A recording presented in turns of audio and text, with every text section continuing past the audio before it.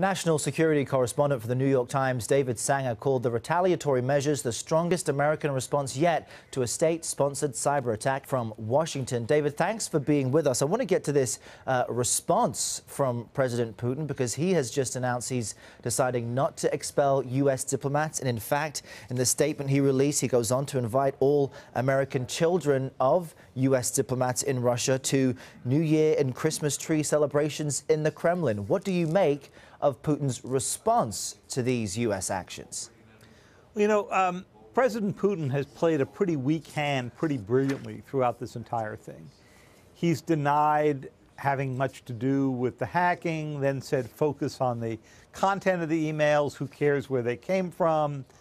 And now, in response to the jettisoning of 35 Russian diplomats, he's basically saying, you know, that was President Obama. I'm just moving on. I'm waiting for Donald Trump. And if you read down in the end of that statement, he wishes President Obama a good New Year's and then says he's looking forward to working with Mr. Trump.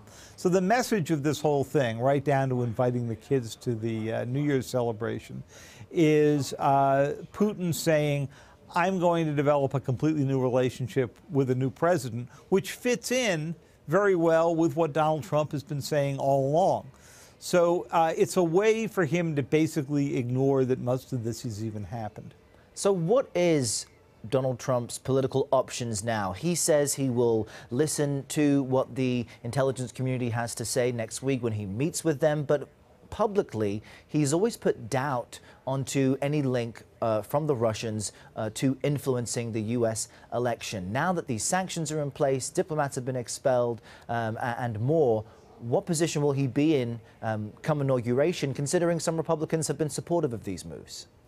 Well, I read his statement last night as trying to sort of edge away bit by bit from his fairly dismissive attitude that this happened at all, or that it could have been done by a 400-pound hacker on their bed in New Jersey or something like that. So I think he's in taking the intelligence report, which is a good thing to do. I think he's saying, I'm now going to root myself back in the facts, and from there make a decision. But I think President Obama has boxed in the president-elect to some degree, because it would be hard to imagine, especially with Republicans calling for investigations into the Russian activity, how President-elect Trump could take the oath of office and then immediately begin to undo some of these sanctions that were announced yesterday. On the other hand, when my colleague Maggie Haberman and I interviewed Mr. Trump in July, just before his speech at the Republican National Convention, he talked at some length about how he was not persuaded by the sanctions imposed against Russia for Ukraine, for its annexation of Crimea. So you could see him begin to back away from those as well.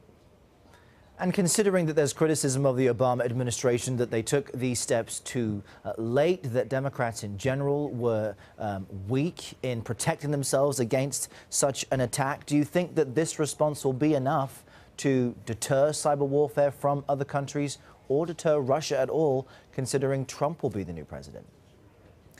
I doubt that they will prove to be effective deterrents, but they may incrementally move in that direction. We've seen a little bit of a diminishment of Chinese activity since President Obama threatened some action and reached an agreement with Xi Jinping about a year and a half ago. Could be the same here. But the fact of the matter is that cyber is just too cheap, too hard to trace back for it to be resistible to a country that wants to be able to conduct influence operations but not go over that threshold that could result in an armed response. David Sanger, national security correspondent for the New York Times. Be sure to check out his article on this story today. Thanks for your time. Thank you, Errol.